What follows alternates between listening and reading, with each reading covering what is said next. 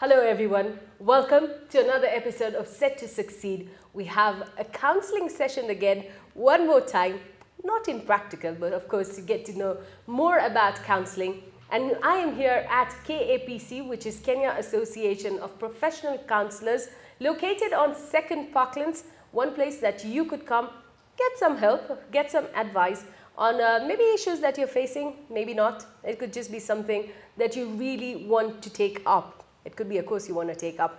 But right now, here with me is Rose. Hi, Rose. Hi. How are you? Very well. Welcome aboard, Rose. Thank you.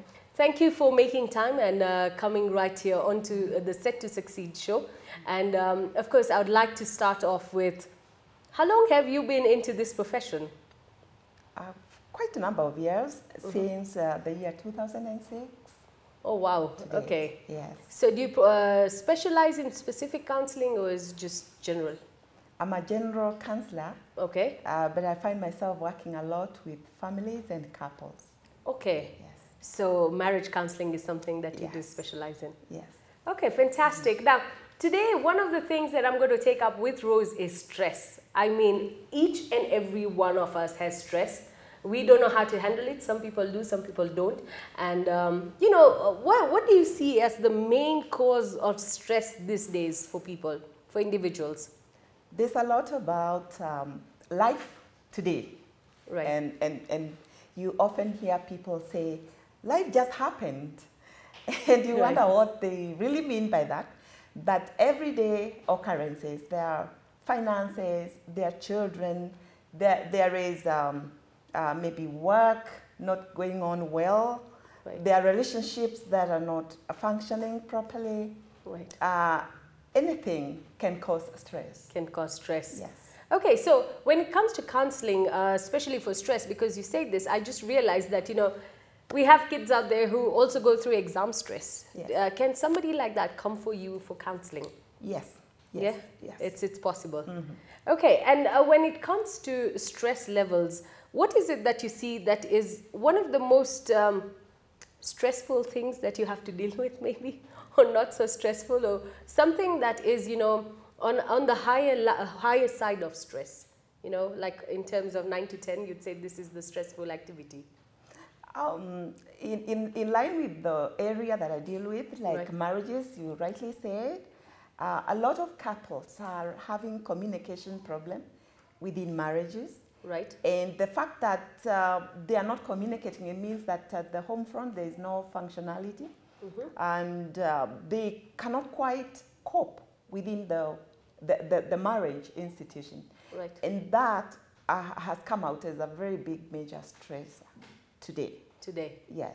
Okay, so since you've picked this couple issue, I just want to ask you, would you advise people who are, you know, newlyweds maybe to come for counseling instead of it reaching that level where they have to come because maybe they're reaching to the level of getting divorced or staying separate or something like that? Yes, certainly, of course. And not just at the point at which they get married, right, but also pre-marital. Long before they tie the knot, they need to talk to a counselor. I know a lot of boyfriend, girlfriend at that level that have come and they just want to understand what it is that is expected of them. And so they ought to take up counseling even before they tie the knot. And also more so in the first years of their relationship, because they are doing a lot of adjustment to living together and relating with one another. Right. And so it's very important, actually throughout the marriage. Yes. It's important. Once in a while, not every day.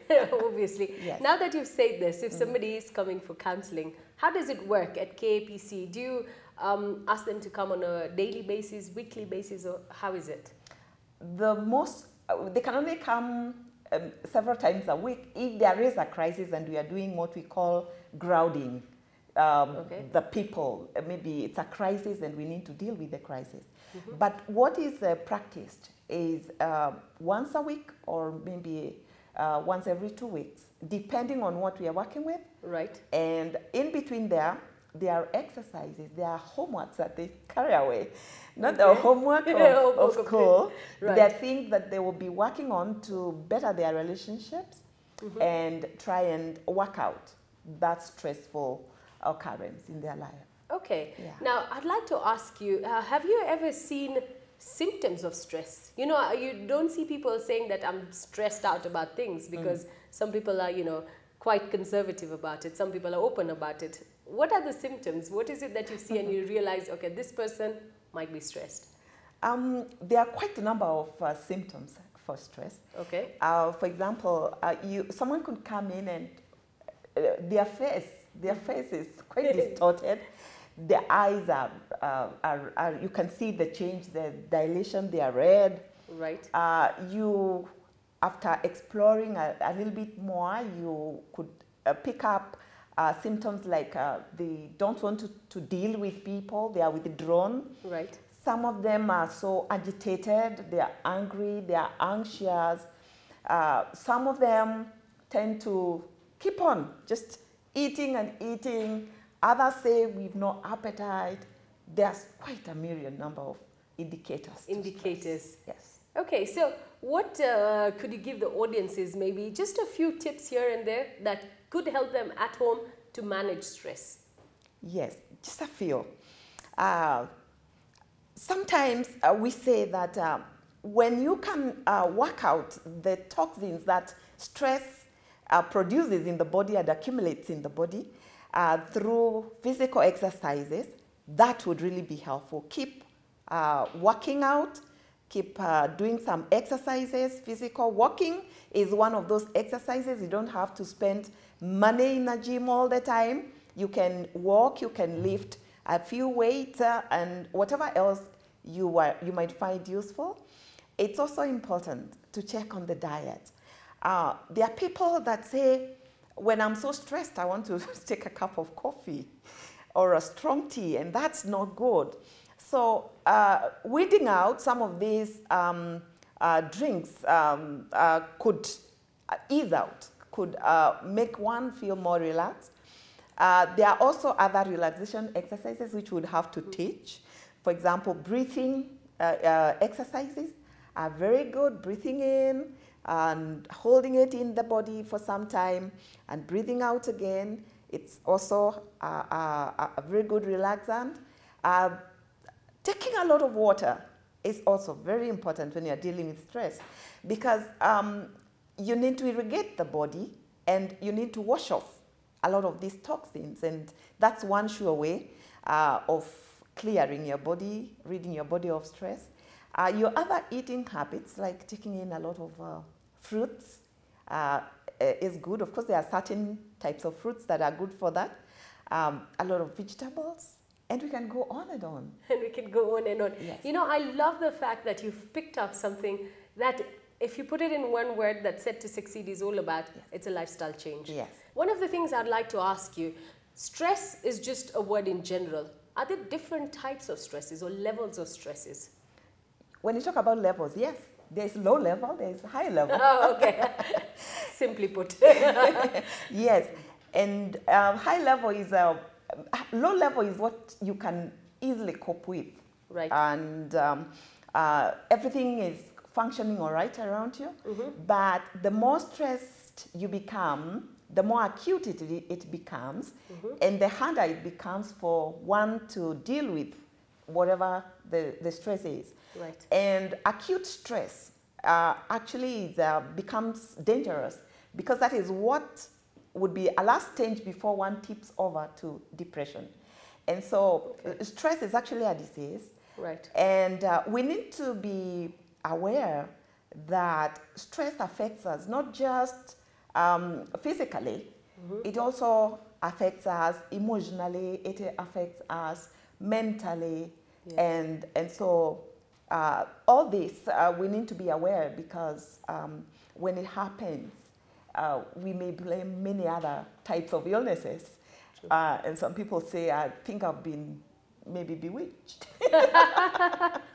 But yet the problem is that they are not being able to cope with a stressful situation in their life.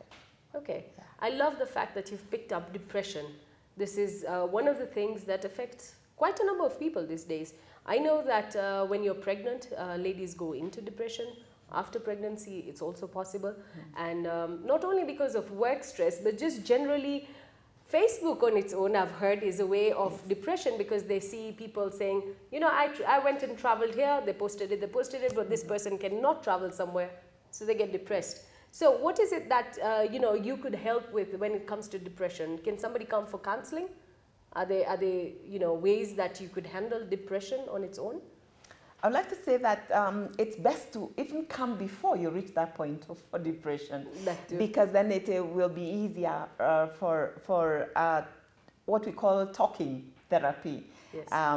Once one crosses a certain line, then you would have to combine therapy with medical treatment for people to cope. So we like dealing with the issues before they become that dire. Right. Yes. Does KAPC deal with doctors, like, you know, in relation to doctors? Because I know some people go to doctors and then they come on this side. Are you connected that way? Yes, we are. Okay. In fact, many times when some clients come and we recognize that they are not able to cope on their own, then we will refer them to a doctor who can do a prescription.